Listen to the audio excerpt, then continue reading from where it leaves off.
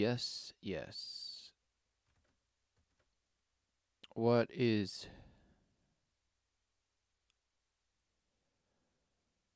all this imagery, right?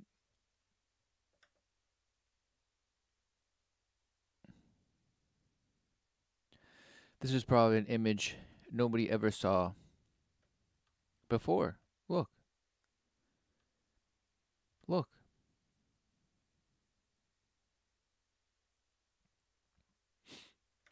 And everybody thinks that all this symbology is just gone. They're like, yeah, well, it might have had its place long ago. My grandpa was probably one of them. And sure, now they're old and probably most of them are already dead. And, well, they just had fun playing that game for a while. And then they put their robes and their cloaks and their aprons back into their closet. And it's just gone. Whoever even thought that that would be. I mean, that just sounds like denial, right? Because just as in the same reason why that guy joined them, what would change that would prevent somebody today joining them? If that guy joined back in his age or whatever, why would somebody not join today? And you're like, well, because people actually know now that the power is actually in the people and this. No. It's because it's the same lie. It's always been the same lie. And the lie has a hold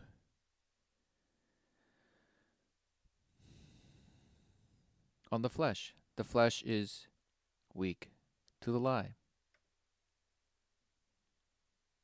The flesh only overcometh the lie with the Spirit of the Father, not through our own efforts, not through our own will, not through our own work. It's only by grace through faith. Amen. So what is chess? Well, it's just a game. It's just a game that you play, and it's just, it's just a 64 squared square. And it's all good, bud. There's just pieces, and each piece has its own movability, its own sophistication and level of engagement, and we call them different names. And sure, there are many moves that you can do, but only some moves are favorable and other moves are not favorable. And it just comes down to strategy and being able to see the plane of field, to be able to read a few moves ahead, to read your opponent, to move the piece, not the player, and this and this and that and this and this and smashed. Nothing. Right? Look at all the imagery, right?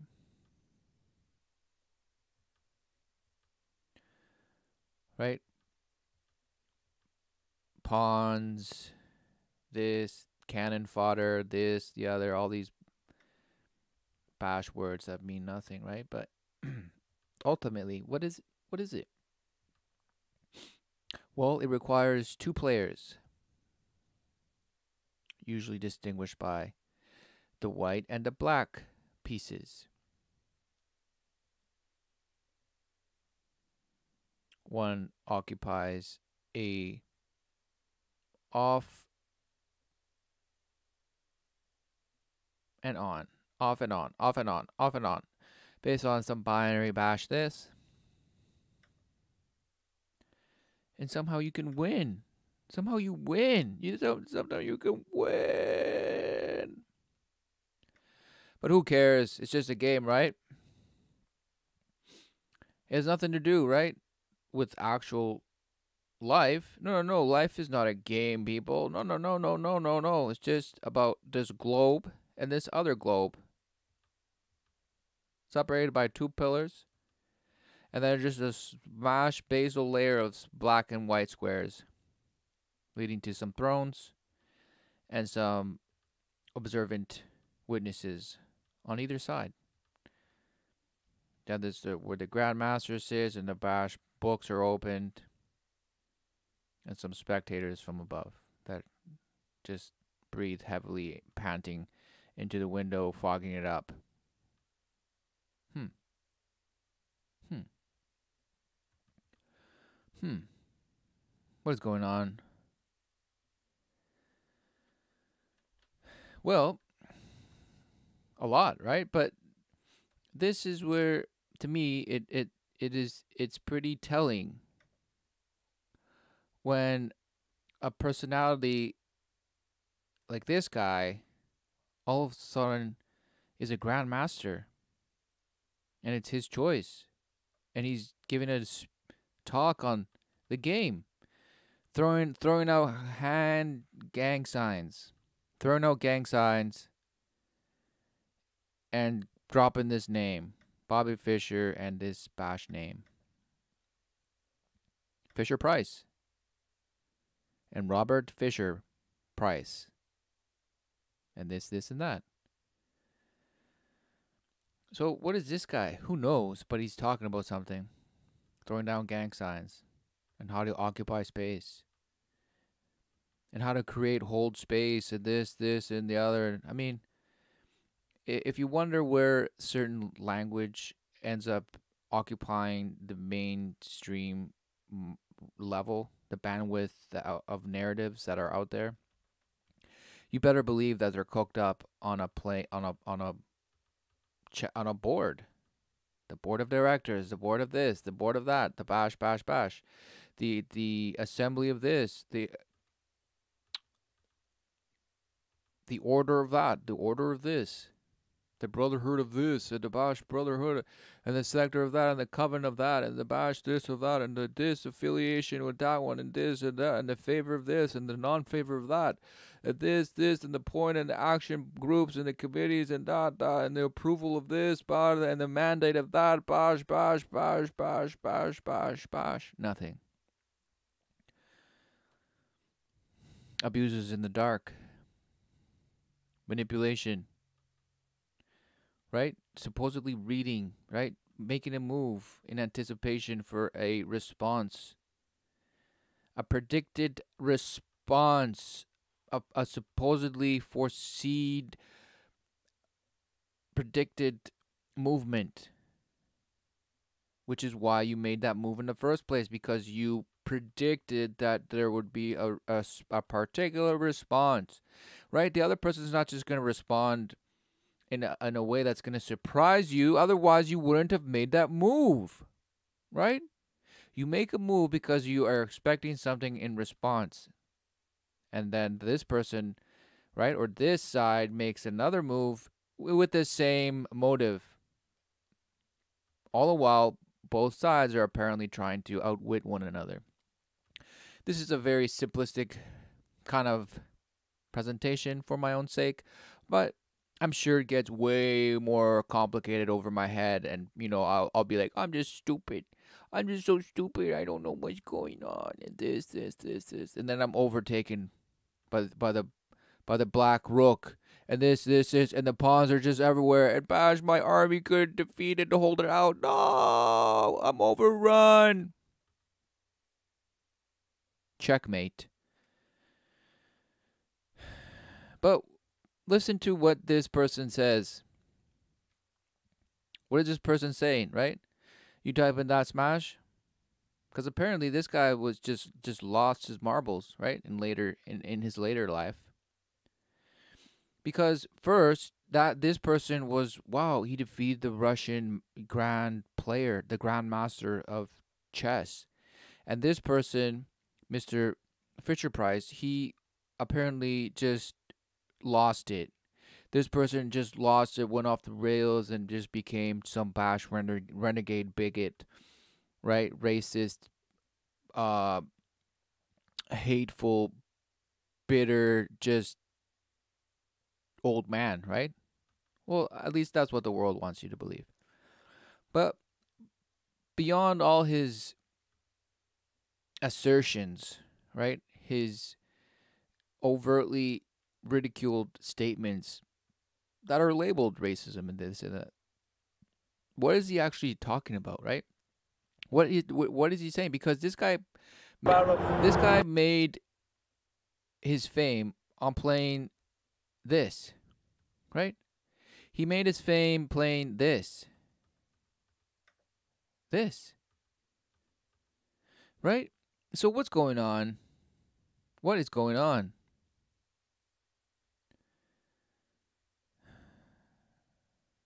Well, what is he saying? The reality of modern chess. But as I said, I don't like to delve too much into the old chess because I hate it so much. I feel by delving into it, I'm promoting it in some way. I don't want to promote this goddamn game. My only interest in the old chess, I have one interest, only one interest. To expose the prearrangement. People are living in a dream world. But don't you think? Okay, so his only interest is to expose prearrangement. Immediately followed by you're living in a dream world. So what is he talking about? Prearrangement? Is he only talking about this, board game? What is he talking about? He says he hates the game, and now his only interest is exposing prearrangement. What does that mean?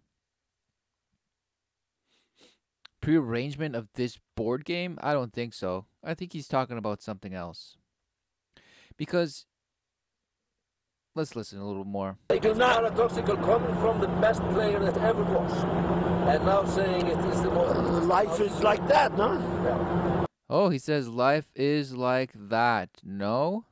There is one question that I've always wanted to ask you, given the opportunity. It's not really paradoxical. Yeah. Chess is basically a search for truth, right? So I'm searching for. Amazing statement, Mr. Fisher-Price. Amazing statement. Chess is basically a search for truth, is it not? He asks.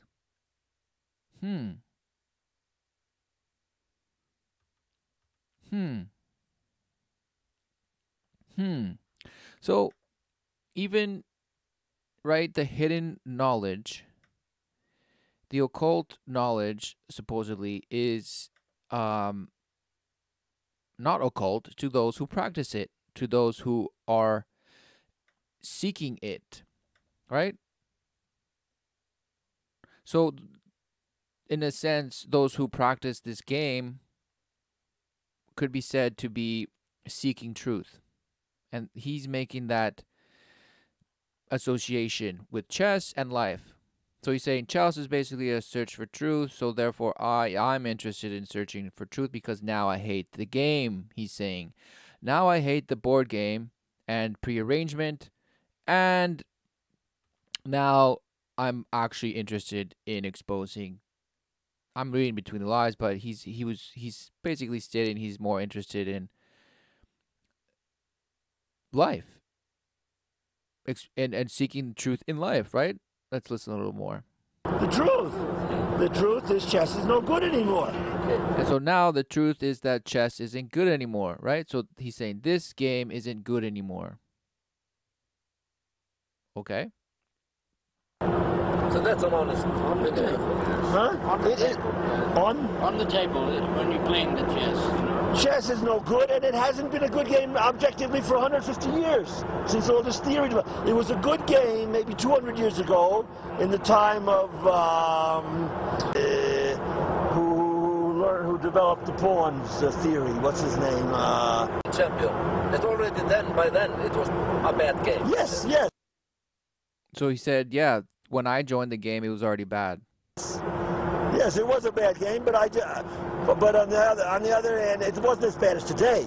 No comparison, but it was a bad game. But at the time, I was fired with ambition because to win, and I was willing to overcome all of these idiotic obstacles in the way of that block a talented person from winning. But now, you see, as you get older, right? What do they say? You have to get, what is the point? As you get older, if you don't get better, you have to get smarter, no? Yeah. I'm much smarter now than I was then, you know? Much, much smarter. Now, I don't want to do things the hard way. Why do things the hard way when there's an easier and better way? Did you gradually, Interesting point. Why do it the hard way when there's an easier, more straightforward way? Well, people can read between the lines, but when you look at it from the perspective of this game, it seems very complicated. And he's saying, no, I thought the game was bad when I joined it, but I thought I could. I was burning with zeal, and I convinced myself I could overcome these idiotic obstacles to win. And he did win. He studied the craft, the theory, and he overcame it. He became champion, despite knowing that it was a bad game already when he joined it. So, and now he's saying he's a lot smarter and than he was then, and therefore he hates it. He hates the game now. And now they're asking him, well, did you hate it gradually or did it happen overnight, kind of thing? So this person is admitting a lot in this little interview, because he's talking about prearrangement, the prearrangement of the game. He's talking about the corruption in the game and the idiotic obstacles that he knew were in place, but he joined it anyway. So it's like the people that join, quote unquote, the corruption of the world, thinking that they're gonna turn it over, change it from the inside out. But then they realize that they end up being corrupted, and they end up being disillusioned and let down. And all of a sudden, they don't even recognize who they are anymore. But somehow they say, well, I'd like to think that I'd left the world in a more better place than from when I joined it. But that's wishful thinking, because the reality is that who is being overrun? Because simply by playing this idiotic game, aren't you overrun already? Because what are the observable challenges in life, if not the constant obstruction of a objective, observable truth, right? A blurring of the line of what is truth, which this person speaks of. That's his interest. He's like, well, isn't just about arriving at truth? And he's saying, I hate the game now, so I'm interested in more about the truth in life. And of course, he didn't say those words, but one is to read between the lines of what he's saying, because he's saying a lot. Well, you were quoted as a young man as saying, the old chess is you're banging your head against the wall with this theory that you were trying to find some little improvement on move, 18 or 20. It's ridiculous. It gets harder and harder and harder. You need more and more computers. You need more and more people working for you. And less and less talent. Yeah, and less creative. Yeah, it's ridiculous. Enjoyment, everything. What? Interesting. He's saying, it becomes about just trying to perfect little details on move 18 or 20. So in many ways, moves 1 through 18 are already known. They're predictable. And now it's just a matter of trying to just minimal micro increments of apparent betterment, progress, to try and overcome move 20 And in order to accomplish that, you need more people working for you. You need more computing power. You need this and this and that. And he says, yeah, it's ridiculous. It's no longer about talent. It's about manipulation. It's about manipulation at that point. Exactly. Just like any athlete, right? They can reach a certain level of performance until they start using steroids and other bash chemicals to enhance and bash until the point where you're like, well, now I just need a bionic limbs. Now I just need a steel frame. Now I need just synthetic eyeballs and this, because I need another brain to break more records. And this guy's saying, oh, that's just ridiculous, because now it's not about talent. It's not about functioning with our own given abilities. It's now just tweaking to manipulate what already exists in order to supposedly enhance our next move. All the while, it's just a simple little game that apparently one wins and the other side loses. So it's about winning in the end. But in a world that is already obviously set to materialistically lose, because everyone can see that the material world decays. So in that sense, it's already lost, right? So why is it there an attempt to physically, materially win? So that is the false, promise that we in the flesh and the material are somehow winning,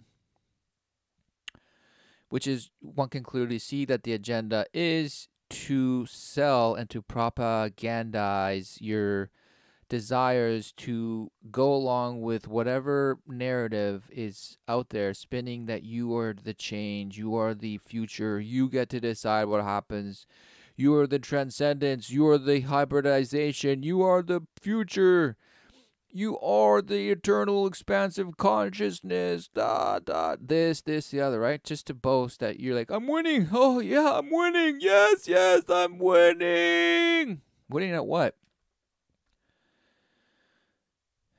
Exactly. So this person is talking about pre-arrangement.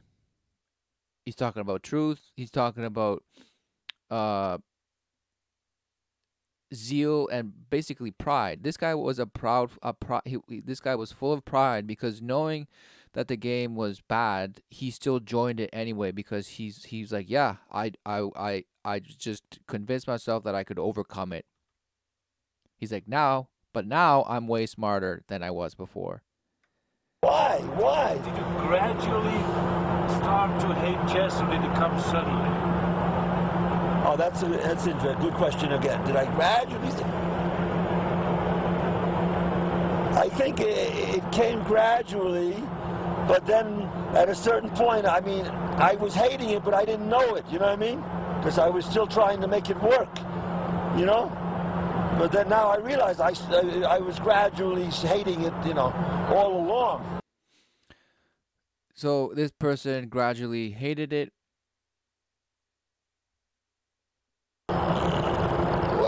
because he knew it all along, but he convinced himself, right? But he's basically saying how he was in denial for a long time. And in other interviews, he talks about how in the Cold War era, he says, I was used because my intelligence or my intellect or my abilities were basically used as a weapon, right? To show off the superiority of the Americans versus the Russians, right? In the Cold War, blah, blah, blah. But he's like, as soon as the Cold War is over, I'm no longer needed, and I was just discarded like a dirty, soiled piece of toilet paper. And I'm sure that was a cause for a lot of resentment, because he's like, he probably realized a lot of things in retrospect, even though he's admitting that he knew all along. But in retrospect, he was like, yeah, I knew it all along, but I still participated, and now look what they done. So he has every single reason to be, in many ways, talking about what he knows, what he lived, what he was exposed to, and what he participated in. And if people call him names and label him a particular thing, well, go ahead. But there's a lot that this person revealed about our so-called world and the game people are playing. That's what I find most interesting. Without bringing race or political agendas or even religious aspects to it. Even though, of course, they're inherent, but without necessarily going into them. Like on the surface, he's talking about a lot of things. Now, when you go into it a little bit deeper, of course, it all will come to the undeniable truth, which is the Word of God,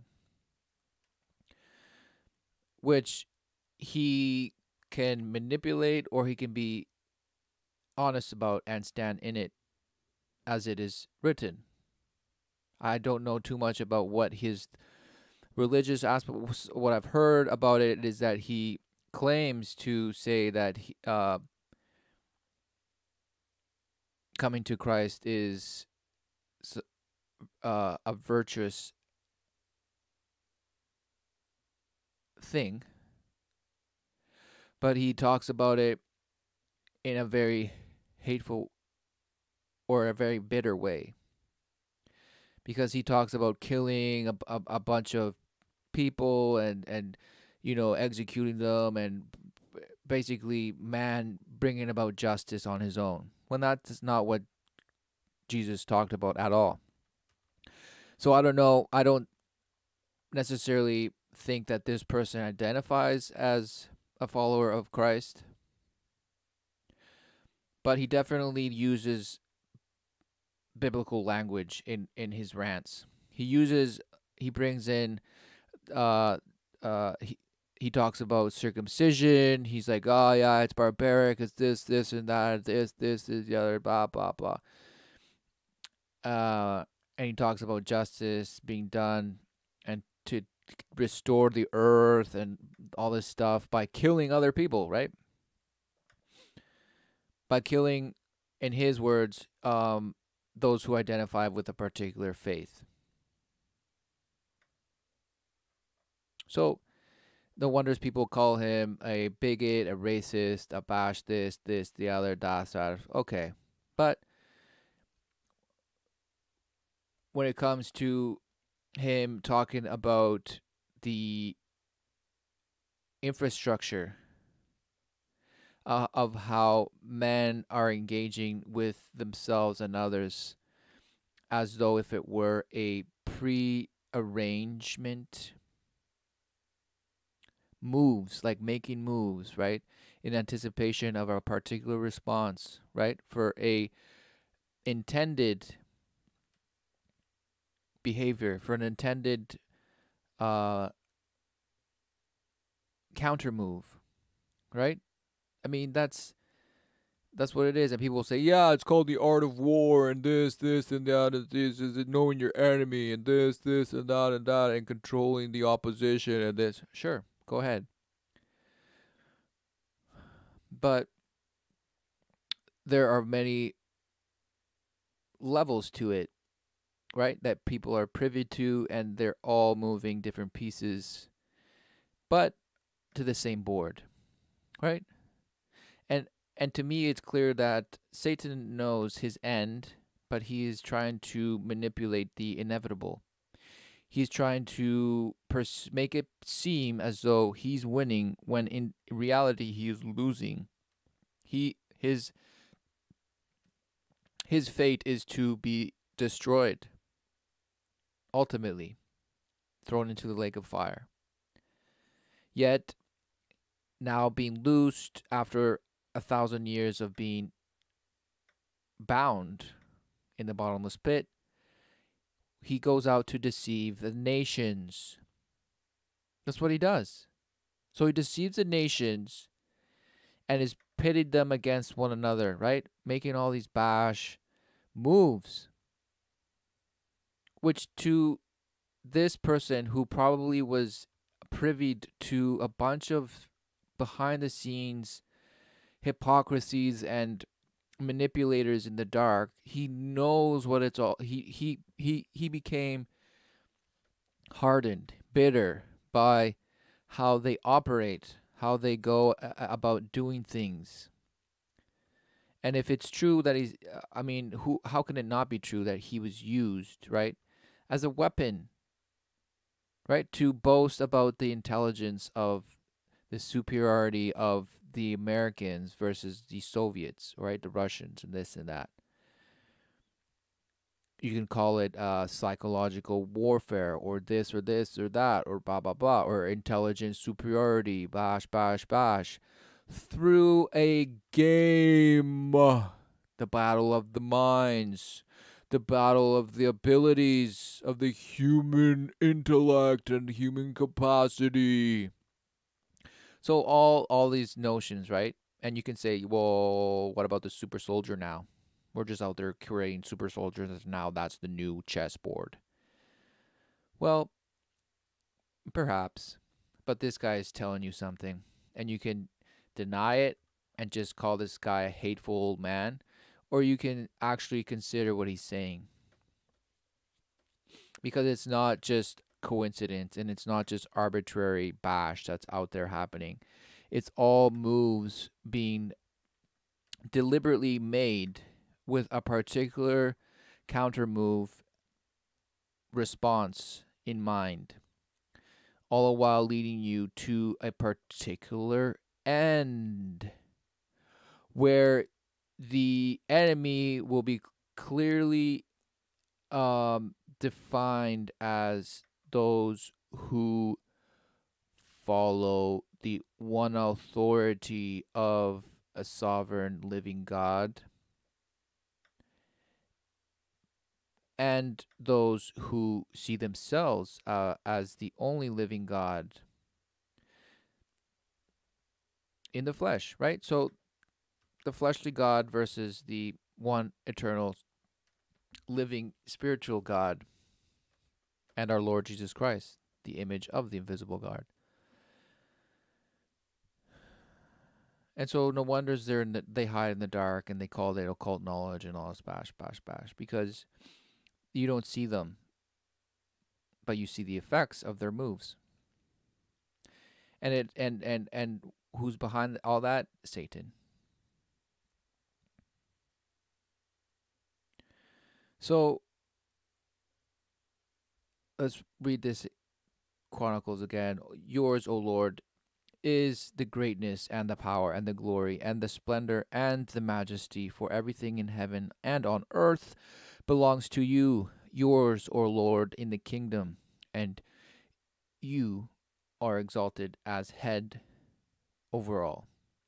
Both riches and honor come from you, and you are the ruler over all. In your hands are power and might to exalt and give strength to all. Amen.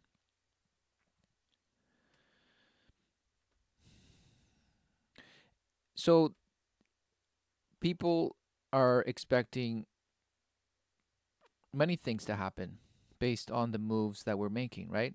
We're like, if we don't act now, we won't have any more fishes in the sea. And tomorrow, the prediction was by 2030 or by 2040, the oceans would be depleted, right? So all these projections and all these predictions based on models and bash experiments and studies and bash, bash, bash. All part of this. right? So we trust in our own ability to prophesy, to predict. Yet we deny the only standing true and faithful word of God that is the testimony of Christ Jesus, which is the only spirit of prophecy that ever was, is, and will be. For his is the creation, for his is the life, for he is the way. We have been given the gift and promise of life eternal that was manifested through the appearing of our Lord Jesus Christ, who brought life and eternity to light, made it unexcusable to deny the light of God. But instead, we choose to remain in the darkness, putting faith in our own ability to move, to make a move, and to try and predict the counter move, to try and predict the response and how well we're able to manipulate it. And with that, we call ourselves gods and creators of our own destiny, of our own future, of this, and the other. And we call ourselves the true light bearers. We call ourselves the true enlightenment, everlasting, expansive consciousness that's taking us into the next moment of blah, blah, blah, blah, blah.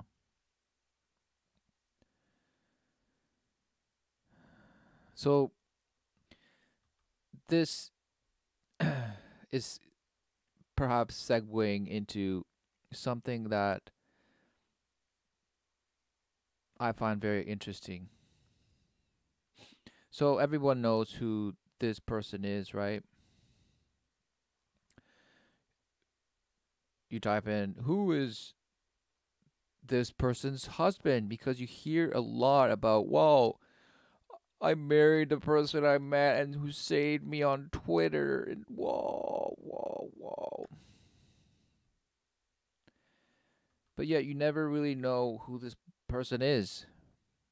You know who this person is, but who's that? Who's that? Apparently some lawyer. And she's probably some lawyer too. But let me just quickly, the imagery, right? Everybody knows who this is, right?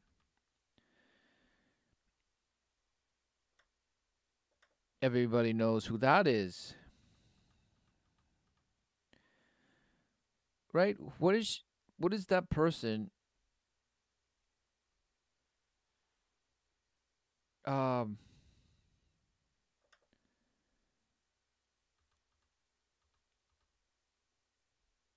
of a sudden, right? Like, wow, like this guy. Everybody knows who this guy, right? Everybody loves him.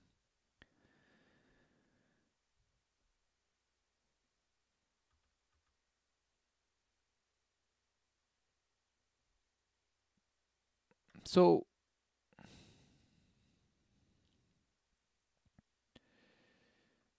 saved by social media from her hateful, bigoted, religious, extremist, hateful, just self-righteous bash, cult, right? And so the story goes.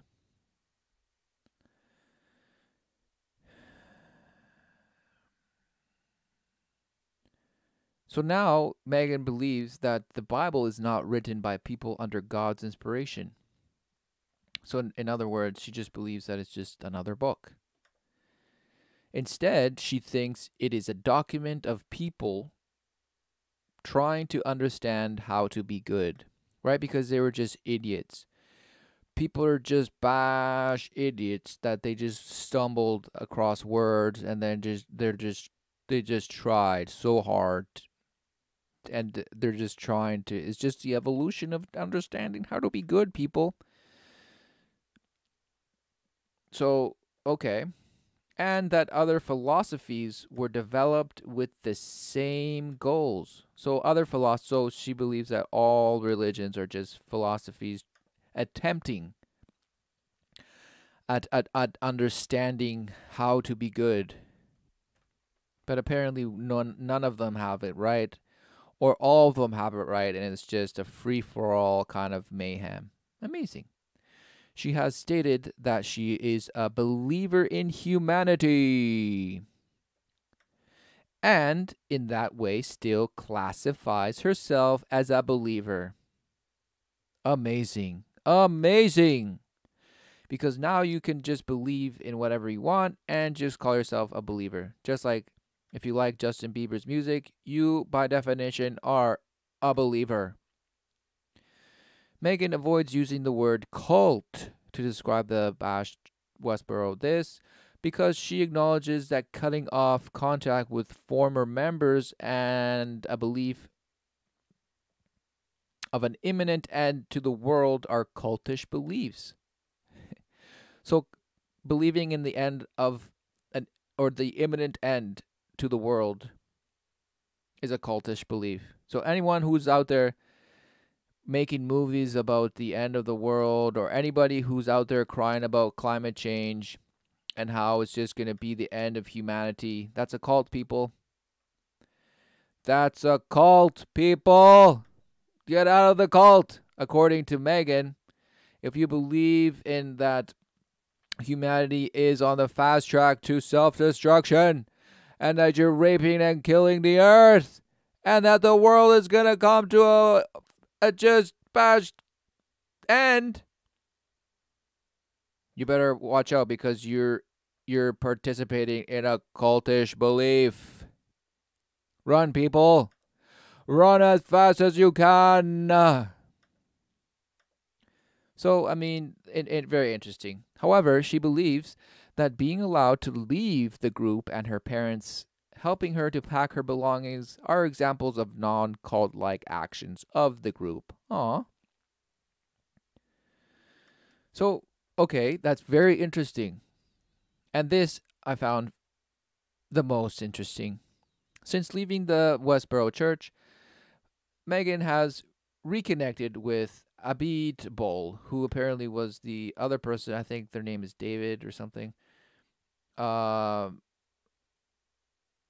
Who convinced her to atone for and fix her mistakes, introducing her to a Jewish concept called tikkun olam, which involves working to improve the world. I'll come back to that. She is now committed to reaching out to people whom she affected during her time with the group, the Westboro Baptist Church, including Jewish communities, homosexuals, and the families of soldiers. Megan has traveled around the United States to speak with groups she had previously protested. She spoke at the Julicious Festival in Long Beach, California, at the invitation of David Abitbol, and accepted a 1-month engagement with the Jewish community in Montreal in 2013, where she visited religious studies classes at Concordia University and spoke at a Jewish cultural festival in October 2015. I mean, this almost sounds like a commercial now. Commercial for what? Sounds a lot like promoting, I don't know, the Jewish festivals? Jewish cultural festivals? Amazing. In October 2015, she spoke at the Anti-Defamation League Youth Leadership Conference.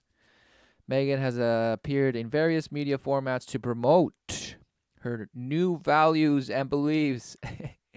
Her new values and beliefs. And all of a sudden, she's a sensation. She's a multimedia bash sensation. Why?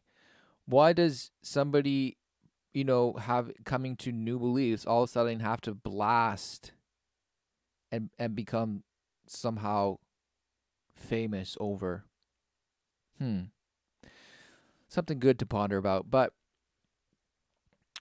perhaps because her church, to begin with, created itself as a scapegoat, or it created itself to be the target by which the world could just blast down on what people call Christianity. And then somebody coming out from that apparent cult, who Megan says, I'd rather not call it a cult, while joining another cult,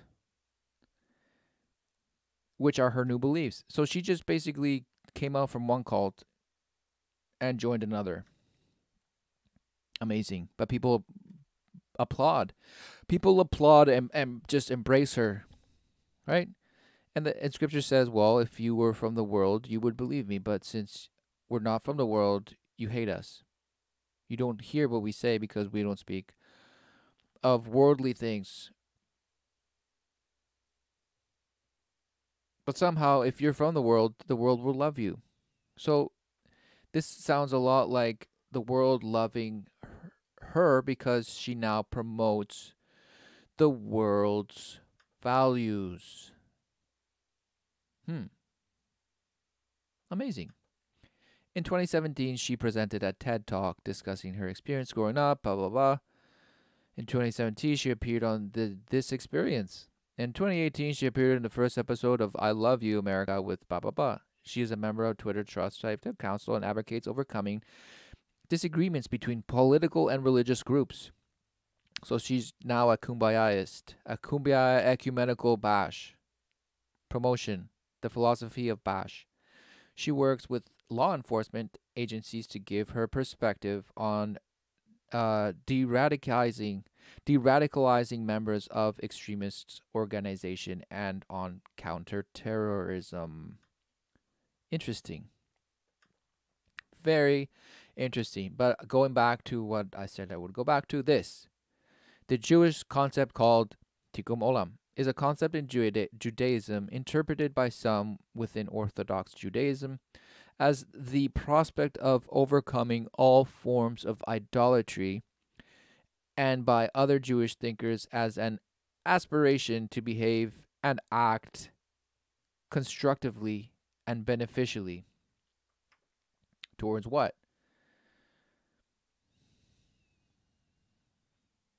Well, once I heard a rabbi speaking on a cable channel, as they don't believe in a literal Messiah, but they believe the Jewish body as being the Messiah incarnate.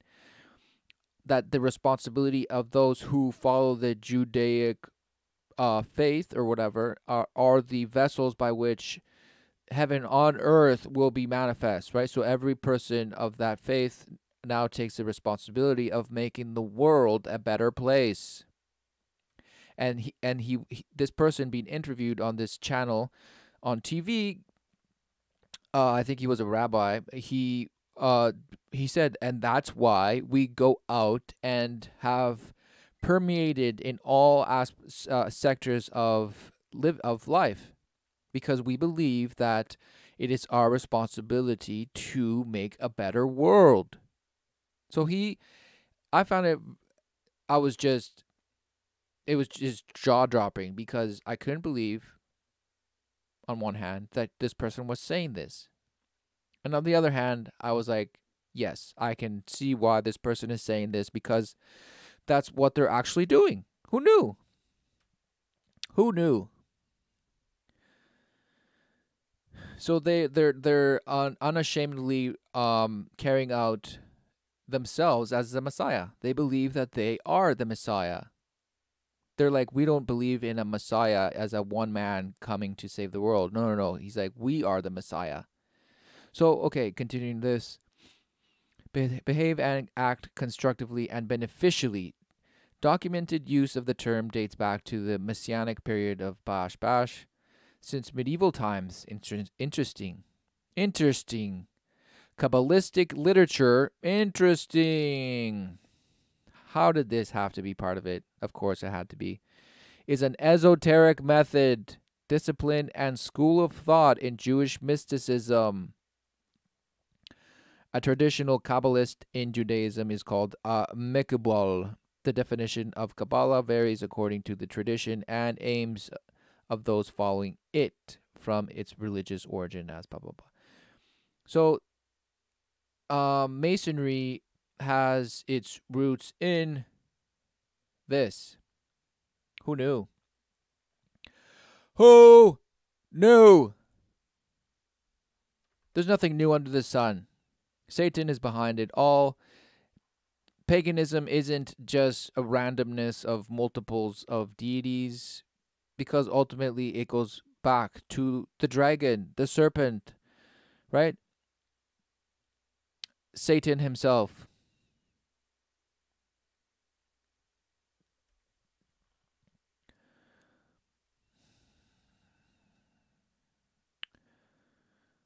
In modern era, among the post-Haskalah movements, Tikkun Olam is the idea that Jews bear responsibility not only for their own moral, spiritual, and material welfare, but also for the welfare of society at large. For many contemporary pluralistic rabbis, the term refers to Jewish social justice, or the establishment of godly qualities throughout the world. In other words, heaven on earth. So they believe that man is the conduit for which, by which, through which comes a, quote, heavenly utopia, a better world. Interesting. Very interesting.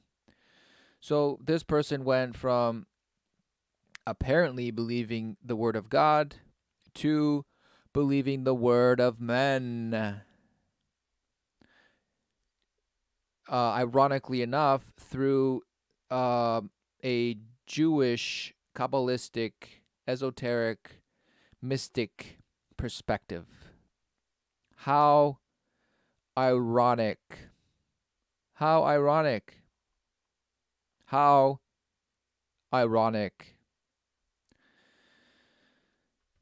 So this person says he hates the game and he hates those who are playing and manipulating.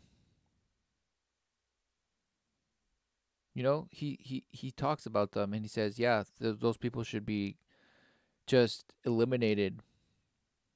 I don't agree with what he's saying because vengeance is the Lord's. Man is not here to execute his own justice and his own righteousness, for man does not have his own righteousness. We are to stand in the righteousness of Christ and Christ alone. Jesus Christ is our Lord and Savior. Right? The mystery, this is it. I do not want you to be ignorant of this mystery, brothers, so that you will not be conceited. A hardening in part has come to Israel, until the full number of the Gentiles has come in. Then all of Israel will be saved. As it is written, the deliverer will come from Zion. He will remove godlessness from Jacob, and this is my covenant with them, when I take away their sins. Regarding the gospel, they are enemies on your account, but regarding election, they are loved on account of the patriarchs. For God's gift and his call are irrevocable.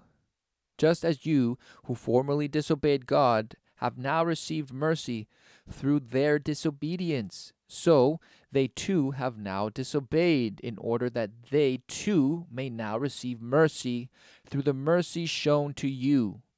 For God has consigned everyone to disobedience, so that he may have mercy on everyone. Oh, the depth of the riches of the wisdom and knowledge of God! How unsearchable are his judgments, and unretraceable his ways! Who has known the mind of the Lord, or who has been his counselor? Who has first given to God, that God should repay him? For from him and through him and to him are all things. To him be glory forever. Amen. Amen. Yes, forever and ever. Right here, Jesus Christ promised and fulfilled. The word of God was preached. The gospel was preached to the ends of the world until the number of Gentiles has come in. Then all Israel will be saved. How? By the return of the Son of Man in the clouds. And judgment came upon Israel. And there was those who were delivered by believing on the Son. Who knew? They were the ones who received the promise. Everyone had their reward according to what they opened their hearts to, what they were vessels to, what they fulfilled in their hearts. And right here it says, right, to you, regarding the gospel, they are enemies on your account. But regarding election, they are loved on account of the patriarchs.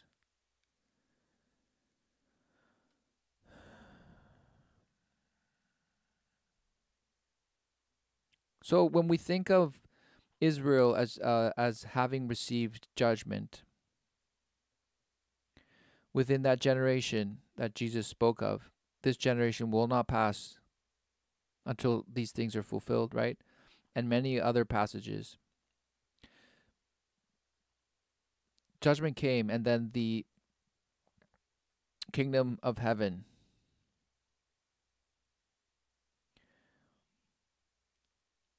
was given to the saints. And they lived and reigned with Christ 1,000 years. So who are these people that this person calls Jews? Or who are these people that this person calls Jews?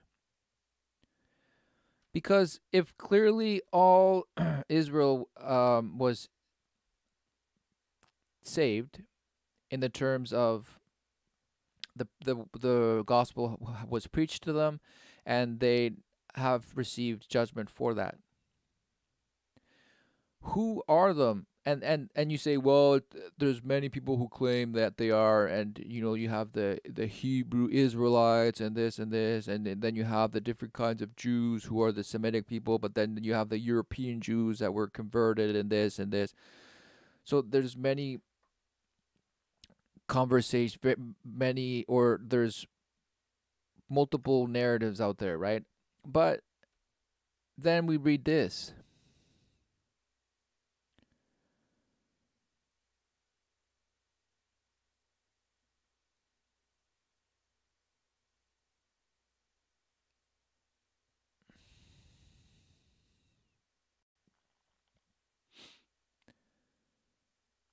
In him you were also circumcised in putting off of your sinful nature, with the circumcision performed by Christ and not by human hands. And having been buried with him in baptism, you were raised with him through your faith in the power of God who raised him from the dead. When you were dead in your trespasses and in the uncircumcision of your sinful nature, God made you alive in Christ. He forgave us all our trespasses. So clearly, Jesus Christ fulfilled the old covenant, which bestowed upon Abraham, right, and his seed, right. When God told him, right, that you and your descendants shall be circumcised, right, which was my covenant, which you shall keep. So this represented a covenant. Circumcision, though in the flesh, represented what Jesus Christ then revealed in his appearing. That now the actual circumcision was performed by Christ himself, without hands, not to the flesh, but through the heart, right? And this is Romans, right? A man is not a Jew because he is one outwardly, right? In appearance or because of circumcision of the flesh. Nor is circumcision only outward and physical. No, a man is a Jew because he is one inwardly. And circumcision is a matter of the heart, by the Spirit, not by the written code. Such a man's praise does not come from men, but from God. This is what Jesus Christ revealed. Because in times past, it was hidden in God, right? And it was, the covenant was a very symbolic, fleshly one until the coming of the Son, of the Messiah. So these people were living under the old covenant. And Jesus Christ came to reveal the mystery that it is a matter of the heart by the Spirit of God.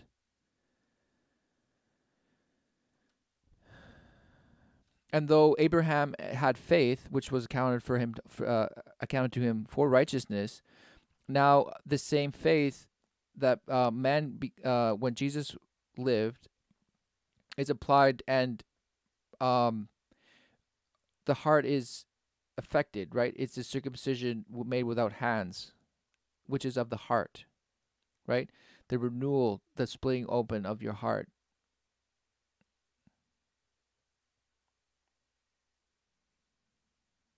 Taking out that heart of stone and giving you a heart of flesh.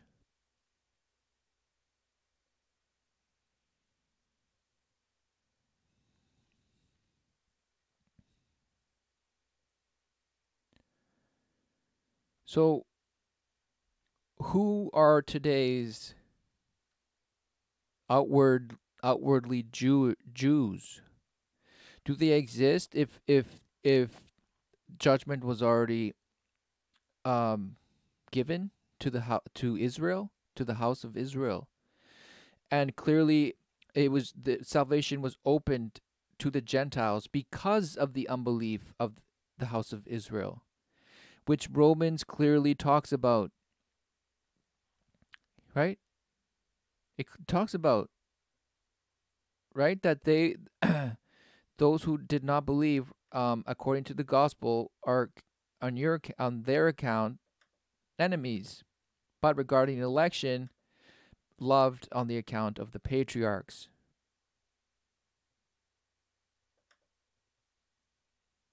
For God's gift and his call are irrevocable. So it's truly the justice, right, as this says, right, the knowledge of God. Wow, how wise. And the depths and the riches of the wisdom and knowledge of God. How unsearchable are his judgments and untraceable his ways. Amen. Because it's not anymore about race or religion. What religion are you, bud? Huh? No, what religion are you? What synagogue or what temple do you go to? Huh? No. For we are the temple for the Holy Spirit. Every man, right, is a temple for the Holy Spirit. If the Holy Spirit is living in you, for we either are surrendering ourselves to the authority of God, or we're rebellious, in which case we have denied and rejected the Holy Spirit for the spirit of rebellion and destruction and darkness, which then becomes the vessel by which all sorts of manipulations take place. And we think we're playing a game. We think we're making the right choices and the right moves, when all the while we are pre-arranged. Satan knows his end. He's just using willing players to go about and deceive.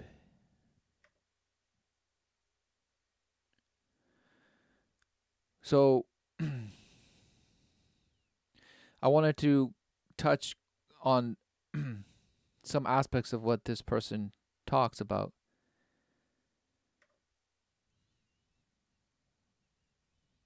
Left me with two distinct impressions. These people are weird. And these people are really interesting writers. Making jokes, right, about their signage, perhaps? This person laughs. I don't remember the first words that I ever spoke to my dear friend Megan Phelps Roper, and that's probably for the best, because I probably shouted them from a car. So driving by saying slanderous profanities, right? And saying, F you, or probably, Bush, get out of this town if you don't like it. Right? So who knows what this guy was saying, but he's making jokes about it. Amazing. But I'm confident that no one hearing them would have predicted that I would one day publicly utter the phrase, my dear friend Megan Phelps Roper. Yeah, nobody would have guessed, because who knew that there are players out there who are playing the part, right, to instill in the hearts of men more and more hatred towards the Word of God.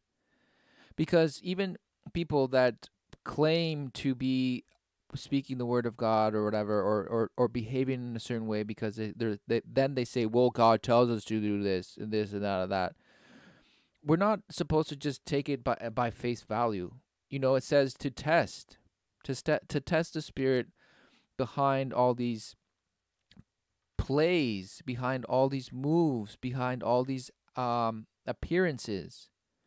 We are to see what the fruits of them are, right? The other time I mentioned that how did they know which were the people at Ephesus? How did they know that those who claimed to be apostles were imposters? Because they probably tested them, or meaning they probably came to discern,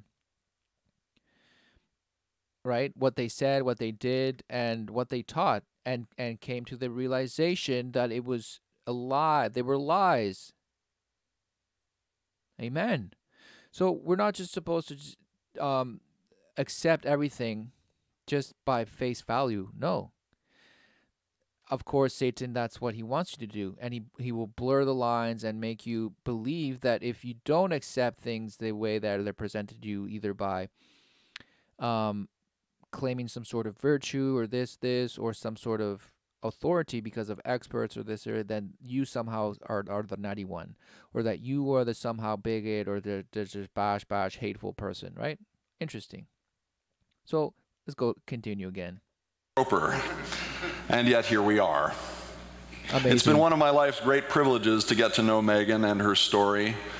Over the past several years, she has undergone change on a scale that most of us will never know. Really? Why is it so amazing? Well, the world wants to convince you of that. Radical reshapings of her faith and worldview, and of the world's view of her. Estrangement from her family, exile from her home, reunion with fellow exiles, marriage to a man whose first words to her were even more offensive than mine, and parenthood to a baby so adorable she makes the Gerber baby look like Wilfred Brimley. Amazing. So a typical introduction, right? A typical introduction of the world. Amazing.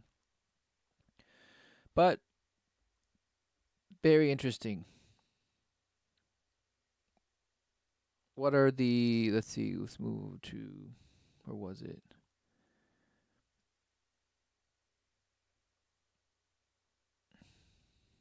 And cruel and destructive in the lives of so many people, including ourselves, and knowing, feeling so yes, I know this is wrong, and then thinking, oh my God, like what if this is Satan whispering in my ear and I can't trust myself and this is a test from God and I'm failing.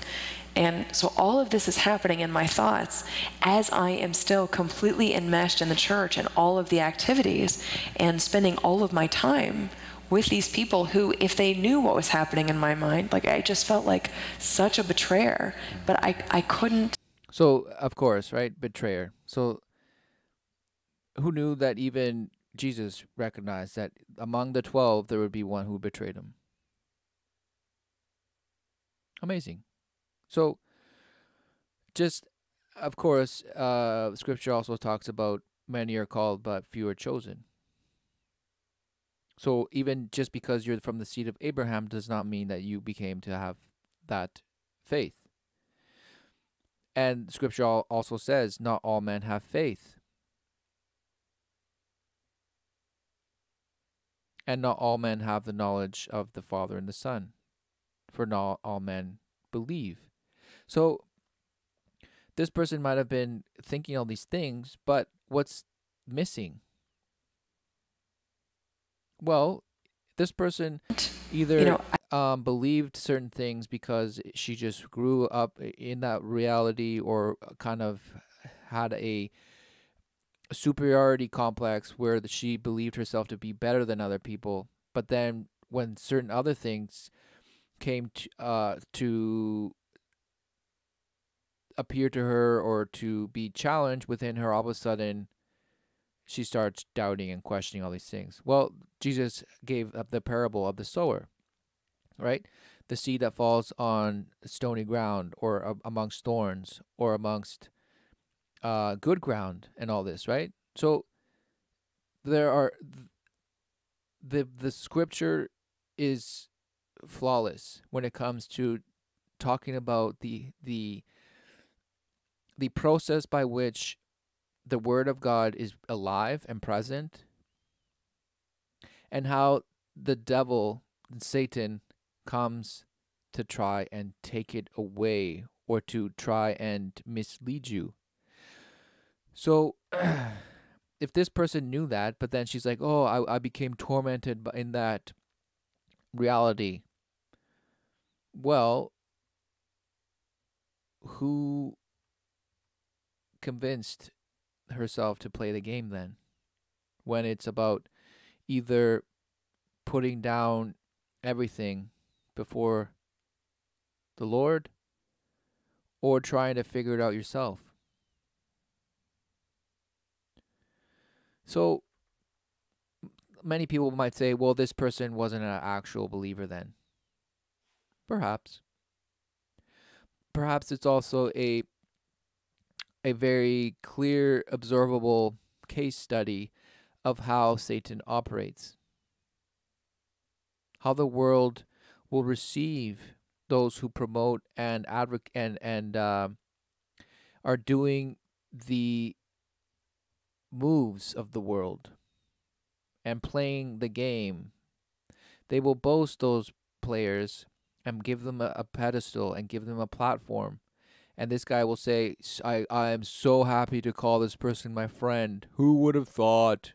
And this, and right? Because the world considered this person an enemy before, because they're like, oh, this person is so hateful and bash. So where's the unity and love that these people promote? It's only until this person said, okay, guys, I'm from the world now. And this person's like, oh, okay, whoa, okay, friend. Amazing. I felt like I had to go through that process. I had to go through it all. If I had left, without being certain that it was the right thing to do, that would have been, I think, a really big mistake. I think it would have. How did you know it was the right thing to do?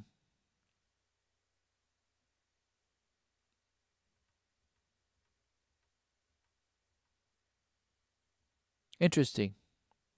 This person coming from a background, right, where she believes the Word of God to be true, all of a sudden, then she says, I had to know I was doing the right thing. Otherwise, I would have been destroyed. So somehow she came to the conclusion with certainty that she was doing the right thing and leaving this by just leaving it all behind and admitting that she was apparently wrong. Who knew that she was already wrong to begin with? Everyone is wrong to begin with. That is called recognizing the folly of her way and repenting. That is called recognizing that no effort, no man's will ever save you, will ever give you conviction and certainty in your own life. But what do you see? You see this.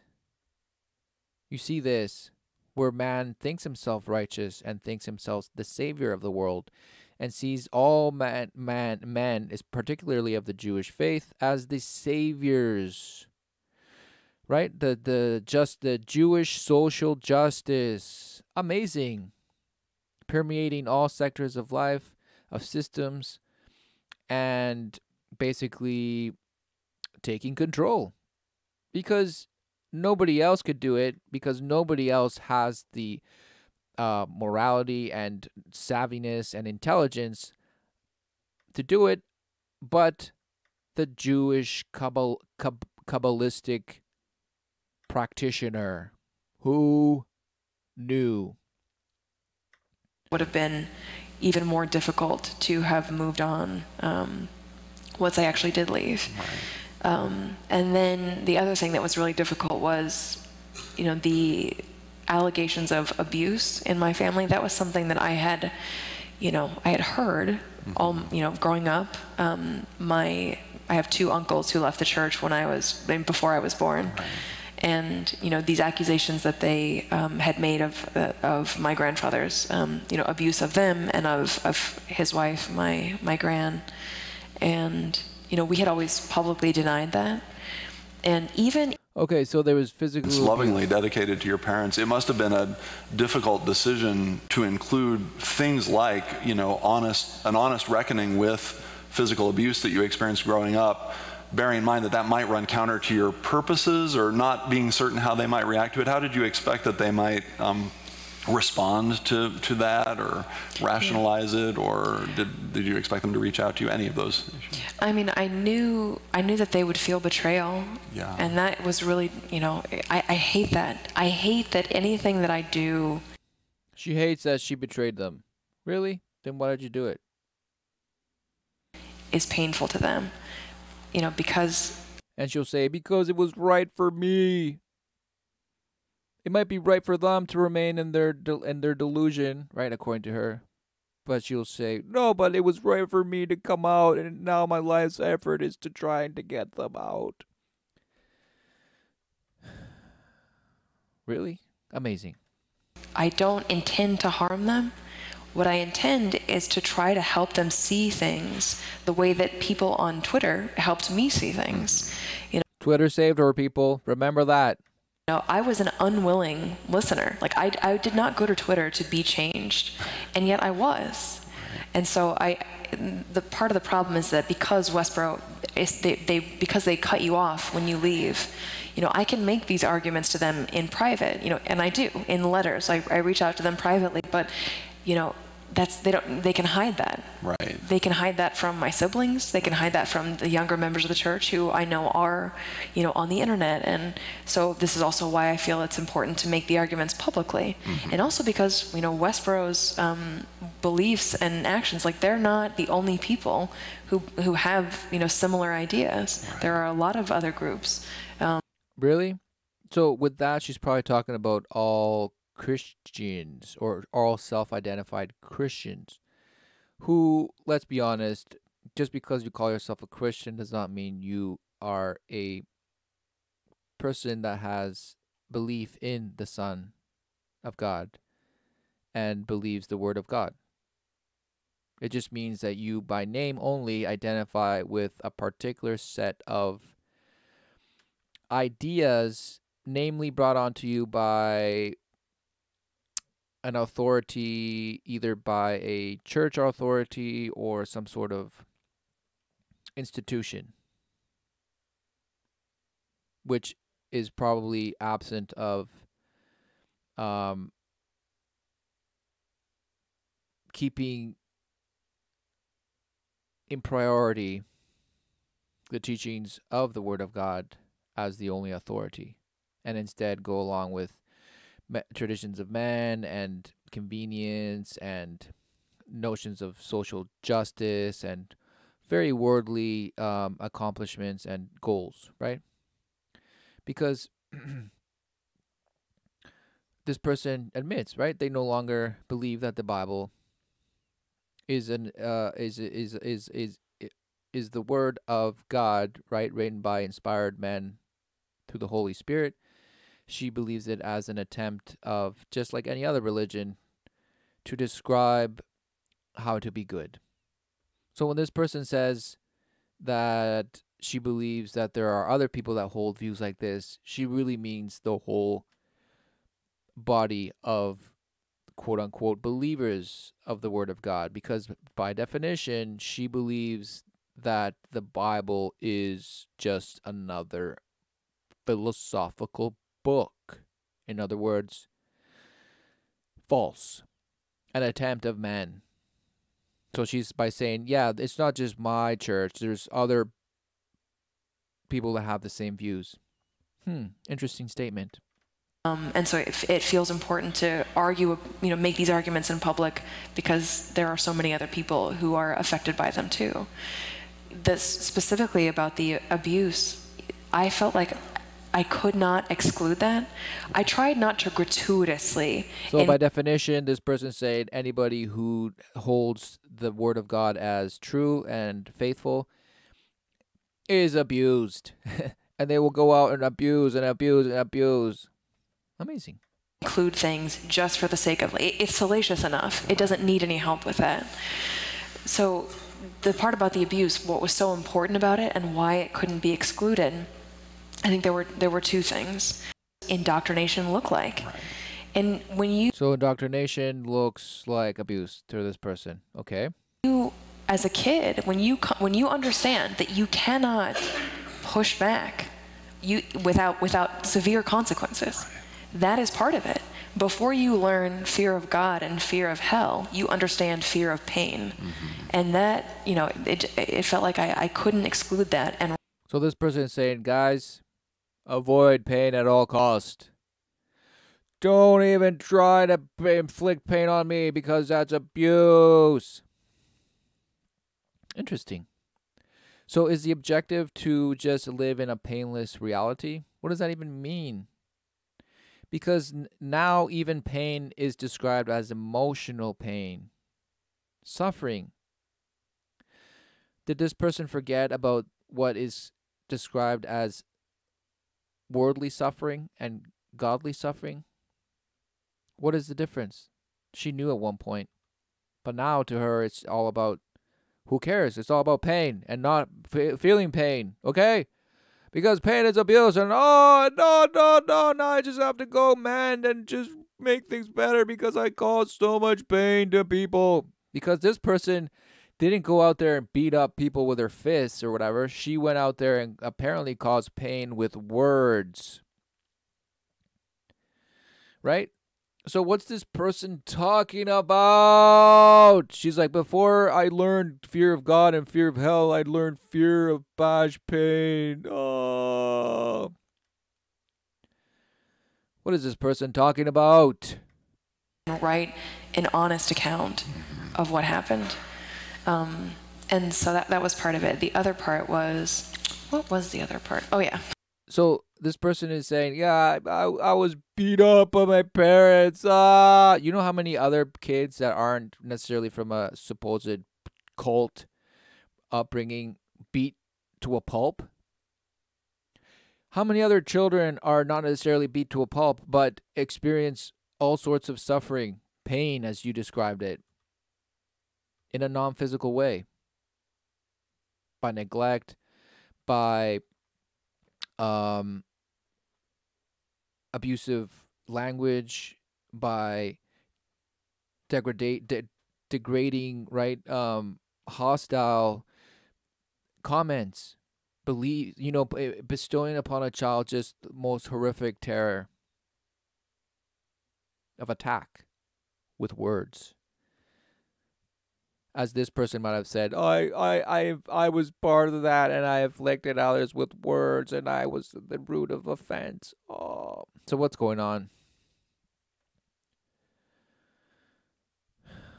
Ultimately, we are very well aware of what the world says is free speech, and what the Word of God tells us is speech or words that point to the truth and maketh a man free, if one believes on the Word of God. So just because we have free speech doesn't mean we are free. And just because we live not identifying with a particular religion or institution does not make us pain-free.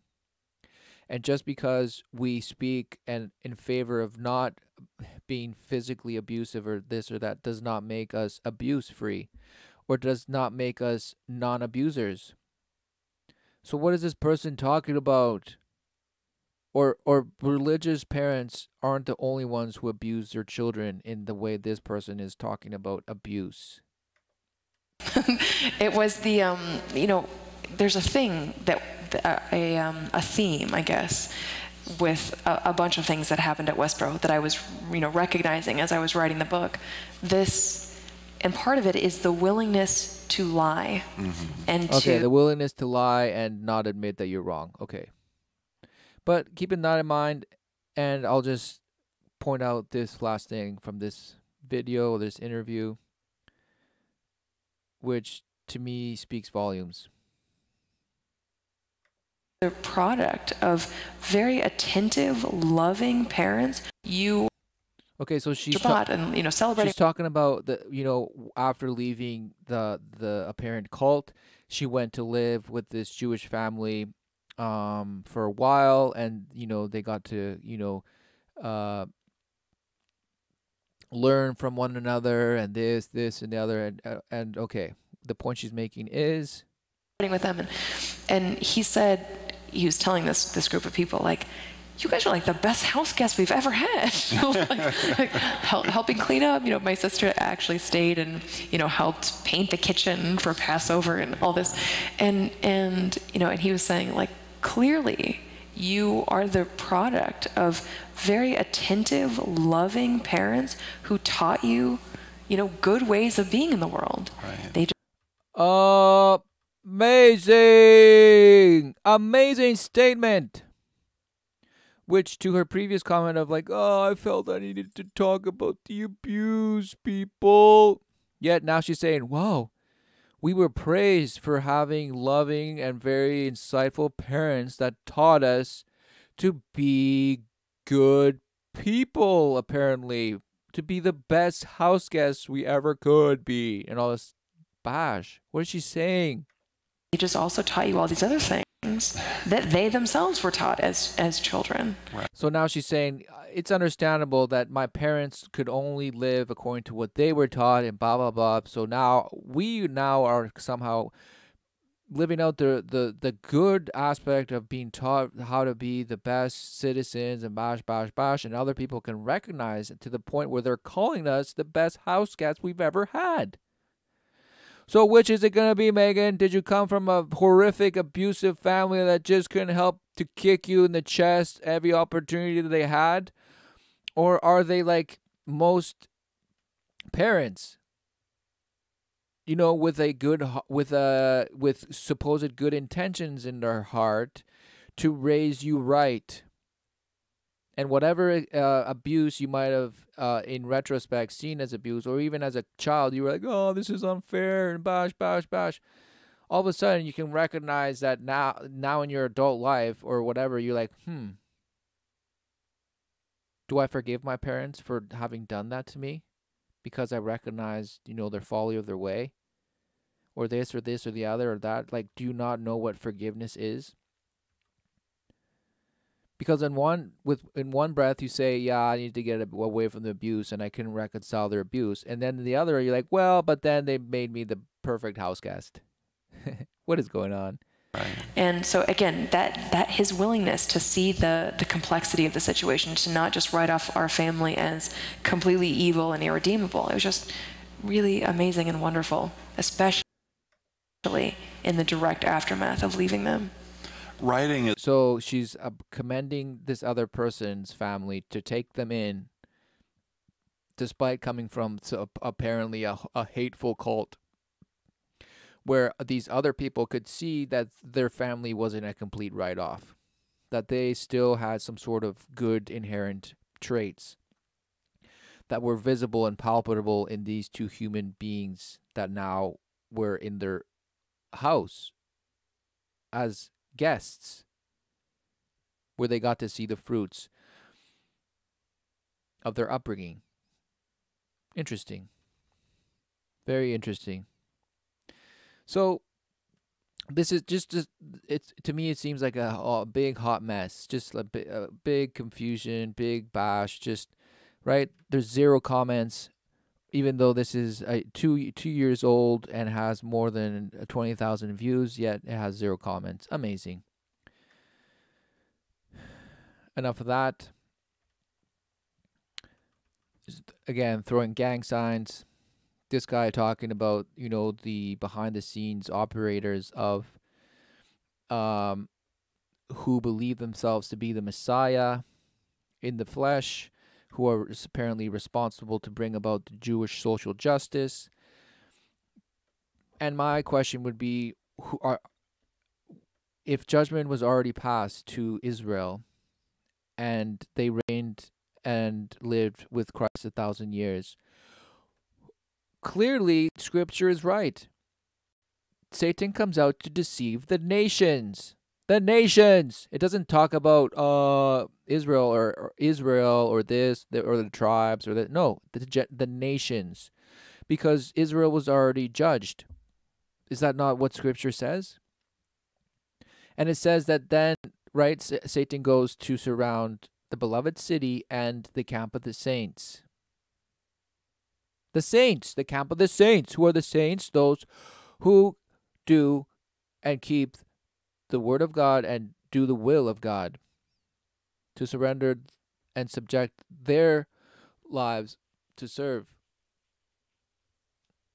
the Lord, not to serve themselves, not to boast themselves above their Creator, but to do God's will in and through His love, in and through His word, in and through His Son's sacrifice for the redemption of men. To love God with all your heart, strength, and mind, and to love your neighbor as yourself.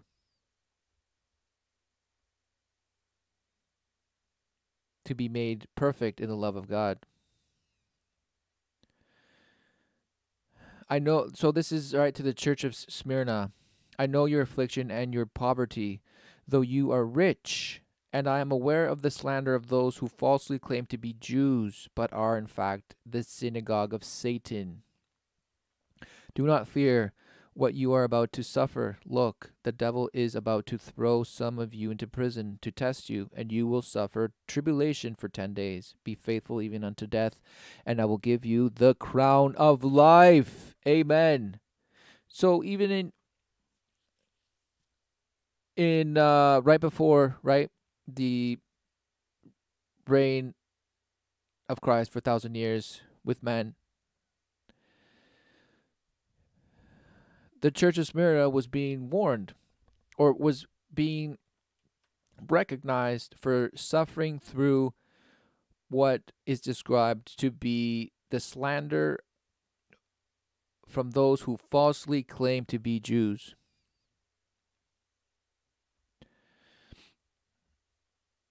The church of Philadelphia. Look at those who belong to the synagogue of Satan, who claim to be Jews but are liars instead. I will make them come and bow down at your feet, and they will know that I love you. So, again, right, because a Jew is not one outwardly, but within, right, because of the work through the heart by the Spirit. The circumcision made without hands in Christ. So who was calling themselves Jews but were not? Interesting.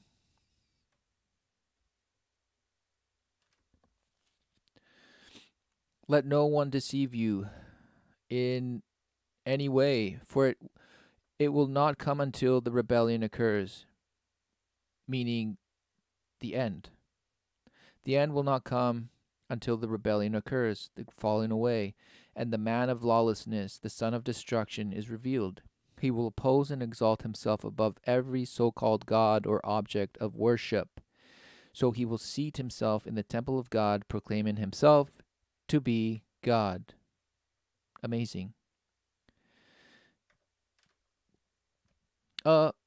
Amazing.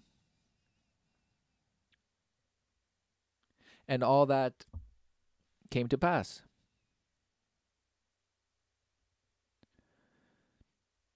So what are we being played? We're being played. We are being played. Not by God, by Satan. Being deceived. The nation's being deceived to take on roles that don't necessarily partake or that don't necessarily have place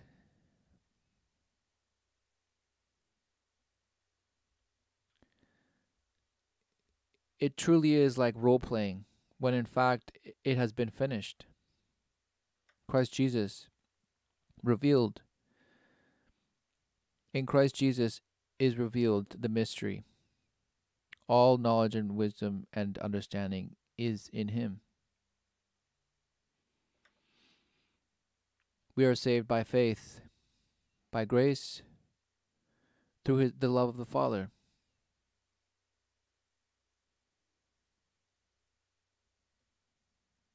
Believe on him, for the world around us is boasting in the life it has to offer you by accepting this knowledge over the knowledge of the truth.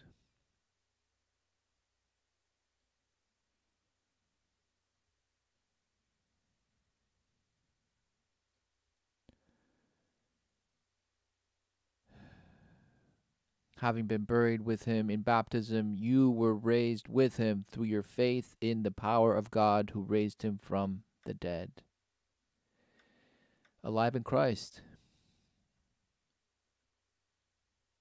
Amen. Let us come away from worldly love, worldly promises of acceptance, worldly comforts of apparent place and position and worldly love that clearly by this guy's standards or by the guy interviewing standards is conditional. He's like, I would have never thought in a million years calling this person my friend. And now that she, apparently abandoned that call, he's like, oh yeah, hey friend. Amazing. Why didn't he love her before? In the same way, we are called, right, to show mercy as the Father has shown mercy.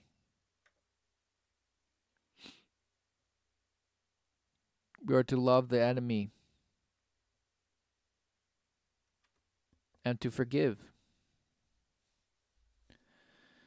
Forgive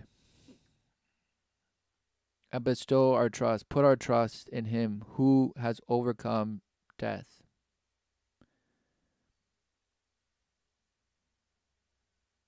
O Lord, is the greatness and the power and the glory and the splendor and the majesty, for everything in heaven and on earth belongs to you. Yours, O Lord, in the kingdom is the kingdom, and you are exalted as head over all. Christ, making of twain one, calling creation back to unto himself.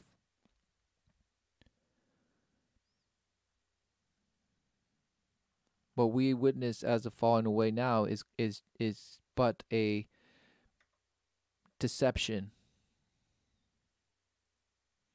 of the most cruel and abusive aspect of Satan towards men.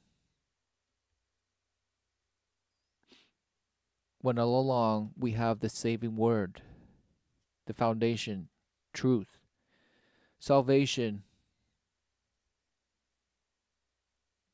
where clearly all we have to do is come out from it, just as this person showed, right? That just as this person showed you that it is possible to come out of an apparent cult. Why do people choose to remain part of the only cult that is, which is the prearrangement, right? The manipulation that you are prolonging the inevitable, which is accepting the Lord Christ Jesus? Or will you play the game as long as you can in convincing yourself that you can overcome the idiocy of it all, just like this person thought he could, but then realized that he hated it?